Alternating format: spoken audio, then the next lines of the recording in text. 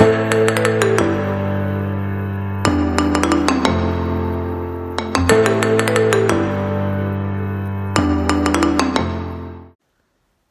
everybody, what's up? I am going to be interrupting the girls' videos for this episode because it's my birthday, and I just wanted to do a little bit of a birthday reflection episode, really. And yeah, I'm cold. So I mean, this year, I mean, God, it's gone so quick. You know, this time last year, I'd not long since been off stage. We'd been to Vegas between mine and Ryan's birthday, like late October last year. And I don't remember what I did for my birthday last year. Went for a nice meal, me and Ryan. But yeah, we were still in our old house. So what's changed? So I got into the property market this year. So officially got myself a mortgage.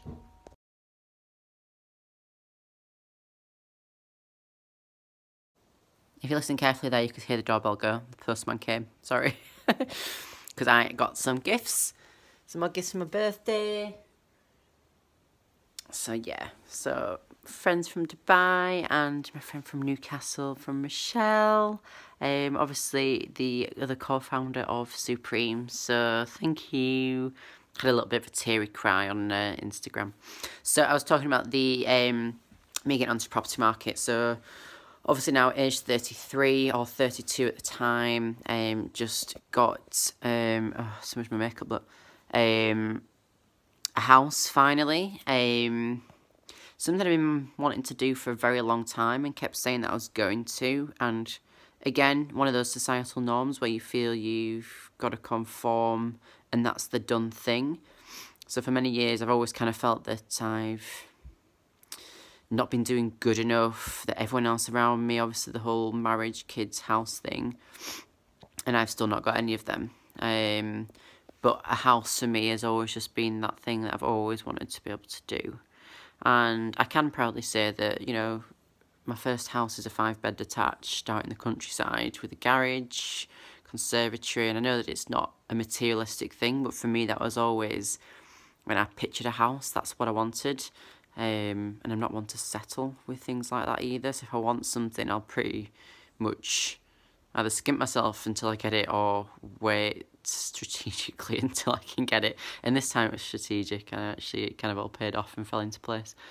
I haven't competed this year. This is my first proper full year off, albeit it's not been the most necessarily productive off season for me. Just various things with my job, because I came back into Olympus 2 months before my last birthday, so last September, back into where I'd been previously, and had to go through a lot of training this last year to then enter this division, so that held back, and it's making excuses, I know, but there's been a lot of travel for me this year with this job, and a lot of bedding in this job, and a lot more early starts, late finishes. So yeah, so things have got to obviously take priority. You can only juggle so many things at once to be doing them well. And I was happy at this point in my life to kind of just step back from training a little bit this year. Don't get me wrong, it's still important, but I have had a number of weeks off this time. I think probably most successfully is that I've actually gotten to a point now, and it's only really happened in the last couple of months, so I've openly obviously spoken on our Facebook Live / is now on IGTV about my previous eating disorders. Now, I wouldn't say that they've gone away. I would say I would class myself now as more of a disordered eater, but I've kind of gotten recently to the point where I'm actually quite happy, within myself. Like, I'm by no means the skinniest. I look alright, and I don't seem to be necessarily beating myself up about how I look right now. But also the same with food. I'm not strategically weighing anything. I'm not really planning my food properly. It's a case of I keep, pretty much healthy stuff in the fridge. Some days I'll fully prep, some days I won't, some days I'll just go with the flow. If obviously an offer comes up to eat out somewhere with friends or colleagues, I'll just go and do it and not stress.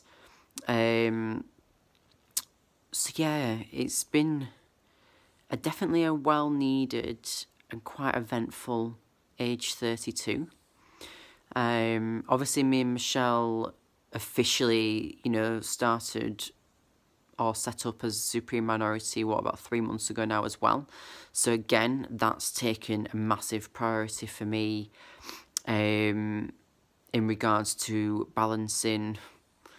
Well, I've balanced home life, that's probably not actually very well balanced, but trying to have a decent home life, which I do know does need improvement, as well as juggling my job and Supreme, because Supreme, without a doubt, even though it's definitely the main passion, has taken a lot of time, and still does take a lot of time. There's still a lot that needs doing, but because it's something we're both so passionate about, it doesn't necessarily feel as much like a job. Like some things, if it's work related for your employer, you'll procrastinate because you don't really want to do it, and it's just the crappy bits of shit that you've got to do, but you keep putting it off. Expenses, one of mine, bit of admin. But with Supreme, it doesn't seem that way. So if I get back late from, I don't know, driving to Essex, and I've got loads of orders to package up, I actually still do that. I mean, I didn't last night. I did actually package everything up this morning from the ones that have been placed over the last few days while I've been in Amsterdam. But yeah, it just does take priority now. I've got 1, 2, 3, 4, 5. Yeah, the next 5 days off now from work. I was supposed to have today off as a full day, but didn't happen. And I'm going to be concentrating on trying to get the rest of my diploma done for my life coaching. That's kind of the priority really for the next few days. Catching up with people. Tomorrow and Friday, I've got a massage with Mofo. Yay! And then, yeah, weekend plans. Hopefully see Michelle on Sunday as well. And, yeah. And then I've got quite a big meeting on Tuesday that's pretty important in terms of deciding my next at least 12 months with my job. If it pays off, I'm going to be very busy for 12 months. If it doesn't pay off, I'm pretty much maybe screwed for the next 4 or 5 years. So we'll see. No pressure. But yeah, it's just a bit of a reflective one. Like we've come so far already with Supreme, and it's actually days like today, even though I appreciate everything that everyone does and the contact we get back from people, it is actually days like today where things come through, messages come through from obviously new customers of ours now, people that follow us, people that I've met along the way this year with bodybuilding from a tanning perspective, because I've done a lot of shows from the tanning side for Pro Tan, and it's just been so lovely to meet all those people.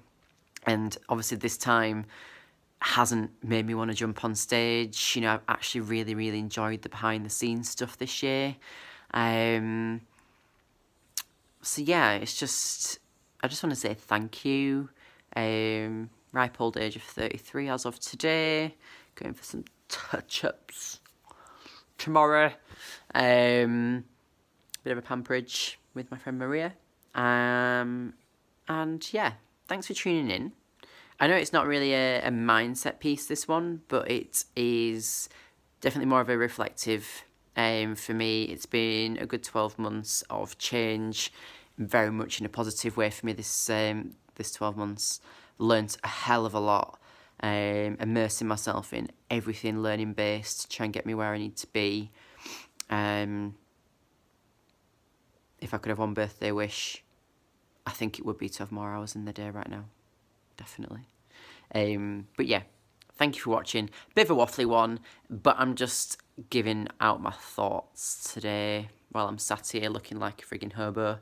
Could state my hair. I just don't care. I don't care. But yeah, thank you very much.